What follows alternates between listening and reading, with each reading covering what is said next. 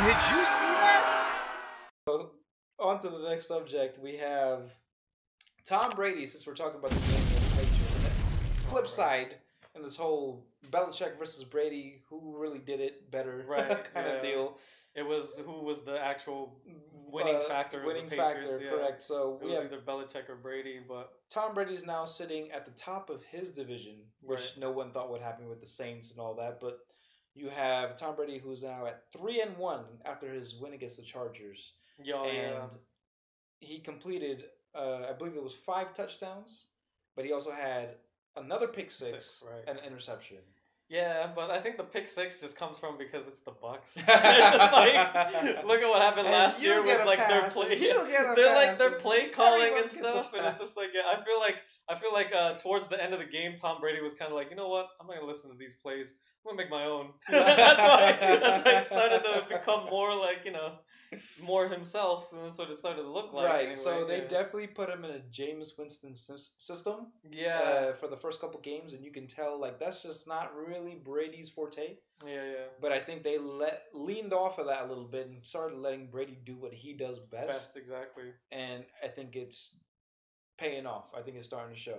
Right, and that was one of the reasons why Cam Newton's doing so well in the Patriots is because Belichick is using him towards his strengths, and he knows what kind of QB Cam Newton is. He's, you know, run first, and, you know, he's attack first and this and that, and he's a very tall guy, so he's using that to his strengths instead of trying to be, you know, like the Patriots that they were last year with Brady, because Belichick understands that that's not the same team anymore, and that's not the same QB, so you can't be running the same plays. Yeah. But that's why on the opposite end, you know, Bruce Arians is having a hard time with Brady because he wants to keep running his same like and the system, his same offense, and it's like, see, this is the offense that got, you know, Jameis Winston fucking 16 interceptions or 16. How many pick sixes that he got? It was like Bruce touchdowns and 30. It was like 30 for 30. Yeah, it was just like, okay, Bruce, maybe it's not the quarterback. Maybe it's because of your plays that you're calling, or maybe something with that system's not working right. Just throw it down the field. Because I mean, it was funny because like it was apparent in that game where it was like Brady was just like kind of done with the shit with like listening to what was going on. He kind of was just like, you know what, I'm gonna do my own thing, and then it ended up, you know, they ended up back on top because that's Tom Brady. He has that experience.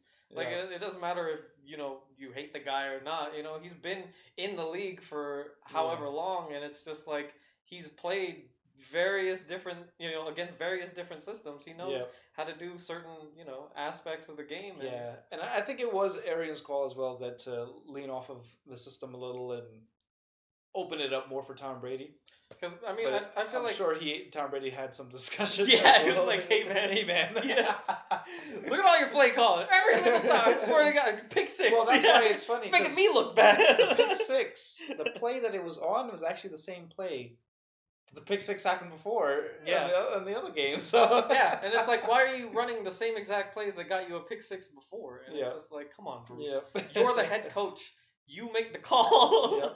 And then it was also that's why I was saying, like, if you watch that game, just look at the face on, like, Tom Brady, where he kind of just, like, clicked in his head, and he was just like, you know what? I can do this shit myself.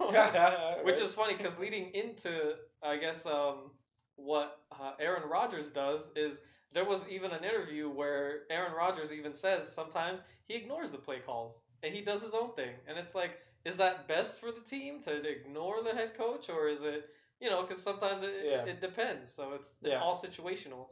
But at the end of the day, you know, like the quarterback's the one on the field. So, you know, if he sees something, then maybe, you know, the change of play is a good thing.